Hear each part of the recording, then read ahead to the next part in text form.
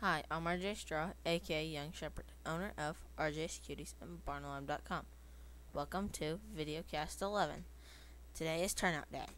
Note in this video that the Codsworth are in full fleece. That is because we turned them out before we sheared them.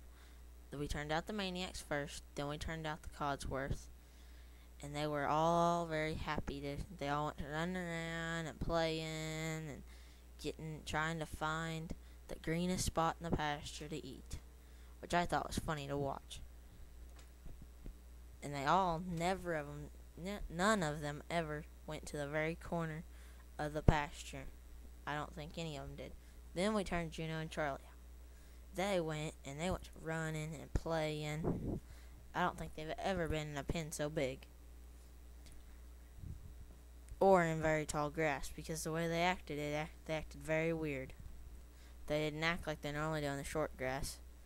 Then all the sheep and stuff got to meet the alpacas for the first time, so that got very interesting, with the alpacas running and the sheep not ever seen an alpaca before. So they had a big game at tag. They'd run up behind one and one would take off running, and then they'd stop, look at each other, and then they'd do it again. It was just very interesting. The Maniacs didn't care much for anybody, but the Codsworth were kind of questioning about the alpacas. Although they were a lot bigger than the alpacas, wide size, but the alpacas are taller. But the Maniacs didn't care for anything. They just wanted to eat. The Codsworth liked to explore. And Juno and Charlie wanted to get to know everybody. They stood there and it almost like they were talking, but I wasn't for sure. Then we turned out the Withered Angors, Camille, and Roger. They all just went to town and ate grass. They didn't care about anybody else. Roger wanted to explore and find holes and everything in the fence. Then we shared the Codsworth. That got very interesting. It was hard to do because it was so matted. That's all the fleece that was all over. There's lots of it. Mom had a very funny hat on.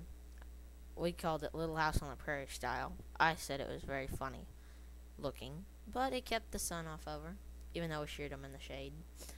After we had them all sheared, they all like to lay down in the shade out back behind the door. So maybe some nights I'll be able to come out and see them just laying out there. That'd be pretty fun to see.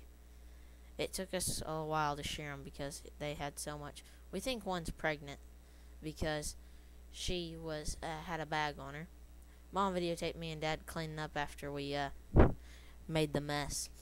I had to get up all the shearing tools, and Dad had to get up all the fleece, which was not usable because it was so matted and felted. I don't think they'd been sheared in maybe 2 years. But then we videotaped the chicks that we let a hen sit on. We let her sit, and she hatched out 5 chicks. And all she does is, if the cats try to get them, she'll flog them. The ducks come around, and she tries to flog them too. I think they think they're ducks, because they like to get in the water. But they're fun to watch.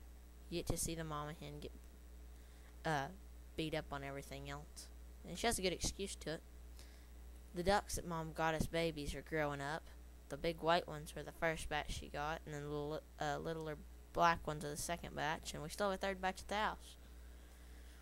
With feeding time, we fed everybody, and the goats decided they were jumping up in the feed trough, and we're going to feed the alpacas in, and we set out little pens for the goats, but they didn't want them. They just wanted to get up in the big feed trough.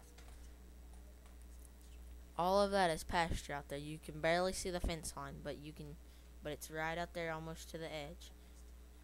And they still never leave the lots. It's almost like they just want to stay forever. But it's fun to watch. Thanks for watching this video cast, and see y'all next time. In other news, we have ready news. I have one more ready in my Flying Cow series. After that, we'll be able to see how I did, and then have a banquet so Mom can get off work. In 4-H news, I'm running for county president, and if I don't get that office, any other offices that they'll let me.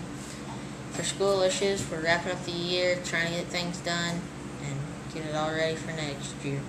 For Survivor update. As you saw the Cotswold in the video, I got them and I got them shared. This is a small sample of what I can picture and find out of that fiber that's any good.